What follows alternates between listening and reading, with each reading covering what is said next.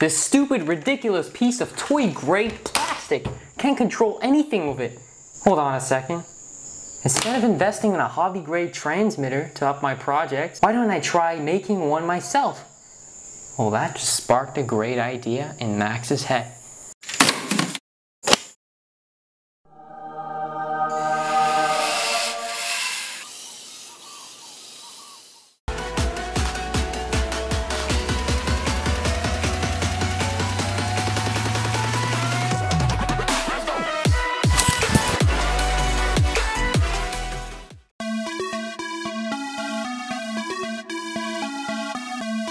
Hey everyone, welcome back to the channel. If you're new here, I'm Max, and in this video we'll make a RF transmitter and receiver from scratch that you can make if you have any basic knowledge in electronics or Arduino. This is a 4 to 7 channel setup that can control any RC vehicle from cars, boats, planes, to even drones. Despite this is a rather complex and tricky project, I'll try to make this tutorial as easy and straightforward as possible for you to follow. Without further ado, let's get started. So here lay all the components and materials we'll need to make both the transmitter and receiver. Instead of going into detail about every little component, I'll just explain to you the main ones. This is a long-range radio frequency communication module called the nRF24L01 PA plus LNA extension, with a chip that allows for longer range. As you may already know, this is the Arduino Nano microcontroller, the brains of the transmitter and receiver, a pair of 5-pin joysticks which are the main bells and whistles of the transmitter, and a couple of perforated PCB boards as the main base of the transmitter's components.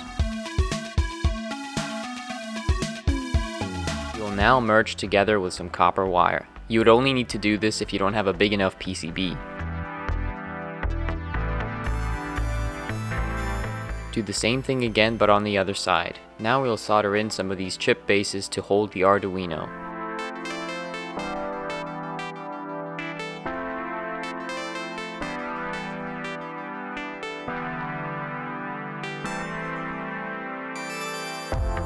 Then you're going to want to mount on the 2 joysticks.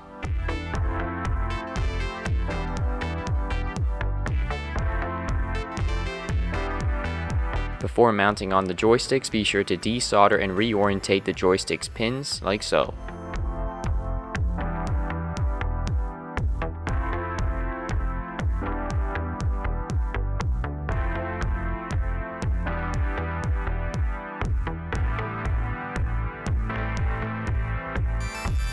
Now solder in the RF module, leaving a small gap for the switch.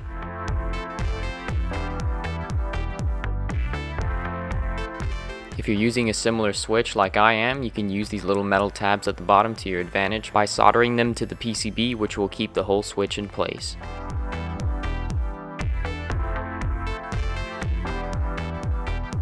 Stick the switch's wires into the PCB, solder them, and don't confuse them with the other solder points. Now here comes the more complex part of making the transmitter, the module connections. First you'll hook up the nRF24 to the Nano.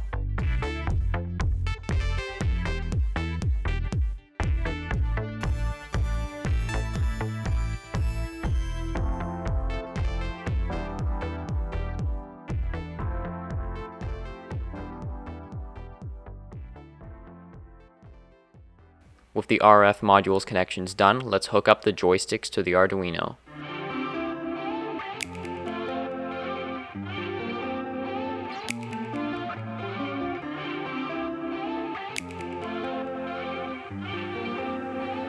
Solder a JST connector to the Arduino's ground and to one wire of the switch.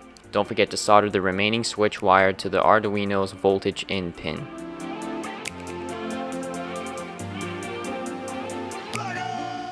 Hooking up a 7.4 volt battery just to demonstrate that it turns on.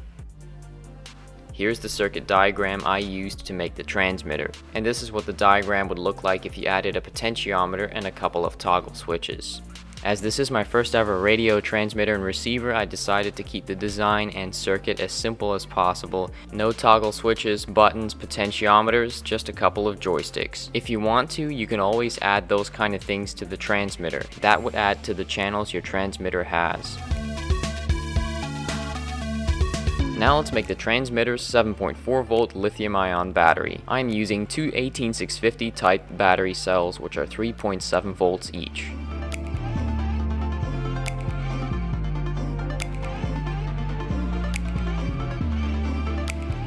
You have a choice of adding a separate indicator LED if you want, but I decided not to add one to my transmitter since the Arduino technically already has its own LEDs. Bridging a 10 microfarad capacitor between the voltage input pins of the RF module is important for smoothing the voltage and power input of the RF module, in turn giving you more range. Before strapping on the battery to the back of the transmitter, you're going to want to add some electrical tape on top of all of the electronic connections.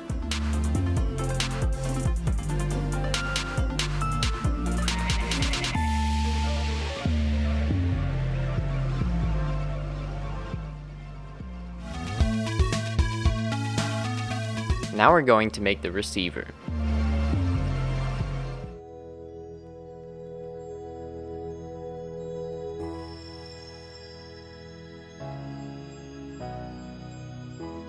Solder in 3 rows of pin headers, black being ground, red being 5 volts, and yellow being the row of digital channels.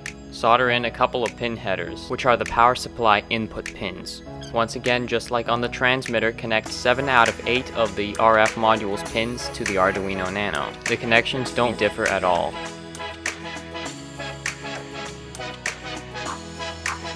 Solder all the ground pins in one line together and do the same with the 5 volts line. But make sure you don't accidentally solder the yellow pin header strip, as that's where our channels are going to be individually connected to. Then finish connecting the input pins up to the Arduino's voltage in pin and ground pin.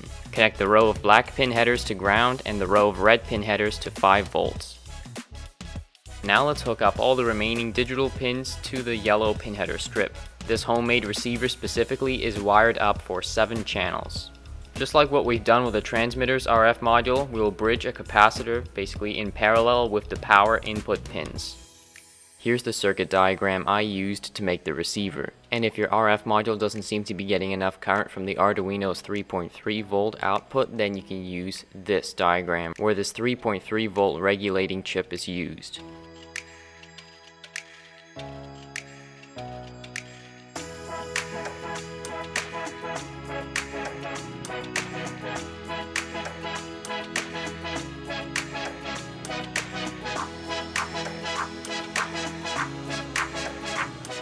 Okay, so on to the coding part. First, for the transmitter, opening up the code, which I've also left a link to in the description below. Before uploading, check that you have these libraries installed, especially the NRF24 library. It's also very important to check that you have the same radio code for both the transmitter and receiver codes. And at the very bottom of the code, you'll have these analog values that read the joystick's proportional movement and direction. These specific values then get sent on to the receiver to perform a certain function. Check that you have the correct Arduino, bootloader, and COM port selected. Then hit upload. Next, upload the receiving code to the receiver. All the RF module's connections to the Arduino are also listed here. Once again, make sure you have all the following libraries included: radio code and the radio pins 9 and 10. After uploading, let's test a servo motor on it.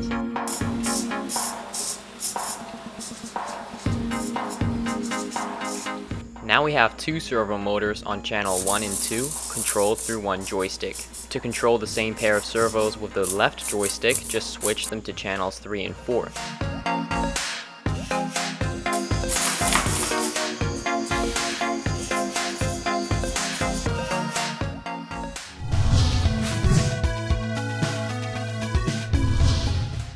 As the last step of making the transmitter, I decided to make a cardboard and clear plastic case for it. You can download the template sheets from the description.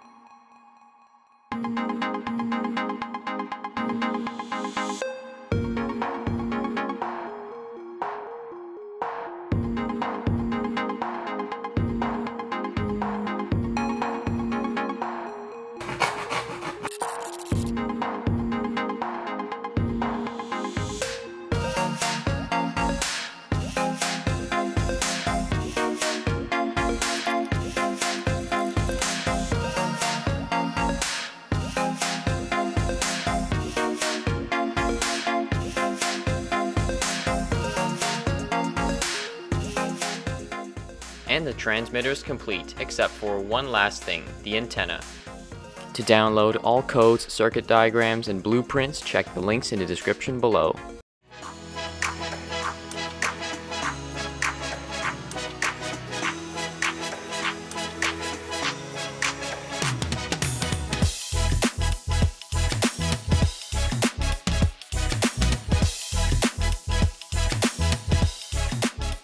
If you're having troubles binding with the receiver, try angling the antenna at a 90-degree angle. It may improve the connection.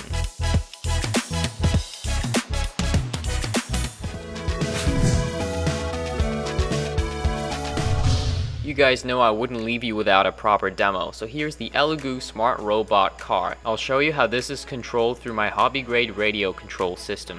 Like I said, I won't be going into detail about how I connected things up or about the code, but I did leave the codes in the description to this setup, so you can check them out. Stay tuned for my future tutorial going more into depth about how to connect up such car to a homemade radio transmitter and receiver.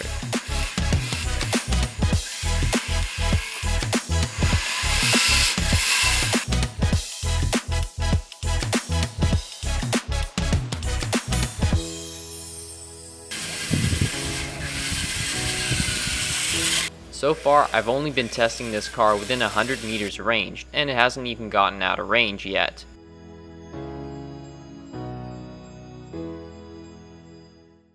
Okay guys, that's about it for this time. So far you only got to see how a robot car is controlled just as a demo. Eventually we'll get to control a remote controlled plane or even a drone using this homemade transmitter and receiver. So stay tuned for that. If you enjoyed this video, then please consider liking, sharing, and subscribing. Comment on my Instagram sharing your thoughts about my homemade Arduino-based radio setup.